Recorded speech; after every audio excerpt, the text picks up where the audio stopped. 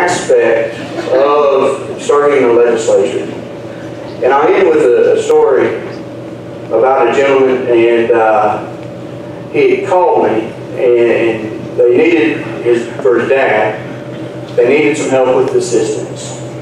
And I know that people take advantage of the system, but this family really needed it. And so I talked to my constituent service folks, and I said, you know, what can we do to help these people? He said, well, they're going to have a hearing at DHS. And, you know, Spencer, it might be good if you went and sat through that hearing. And so I took her up on it. Now, before I did that, I went and I sat in her house for a few hours, and I listened to the story, and I listened to them and talked to the nurse, and, you know, and then we went to this hearing, and they basically reversed their appeal, reversed their position, and they did that fairly quickly. So it was a real hearing too. I mean, it was something. It was an eye opener for me because you had this family that didn't have anything, and you know, you think in a situation like this is somewhere where you typically bring an attorney. Well, these folks didn't have the means to do that, and they didn't have the means to know. And but we get there, and they change their mind over the conference. It's such an awkward situation. It's a real hearing, but it was all over the phone.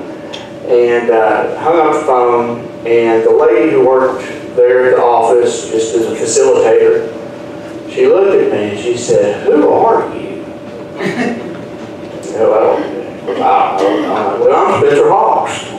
And you know, I said, "Well, I'm Spencer Hawks." She goes, "Well, yeah, but are you an attorney or what?" I said, "Well, no, ma'am, I'm a state rep." She goes, "Well, are you paid?" I said, "Well, just no, the state paid me because I'm a state rep." And she goes, "I have never seen them be that kind and that quick and treat people like that." And folks, that, you know, I could change all the legislation in the world. Somebody will come in after us and they'll change it back. But you know, if you can make an impact on somebody's life, that's what I enjoy doing. That's what this job is about. It's about being a public servant.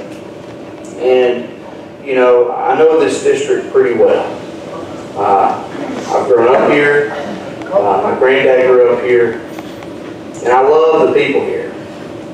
And so again, there may not be every issue that we always agree upon. But I promise, David, and this is, I'll always greet you with a smile and a handshake. Because I love all these people here. And I appreciate your time. I got to head over to UCA. There's some other people that I love over there too. But thank you guys so much. You have a question? I'll take it.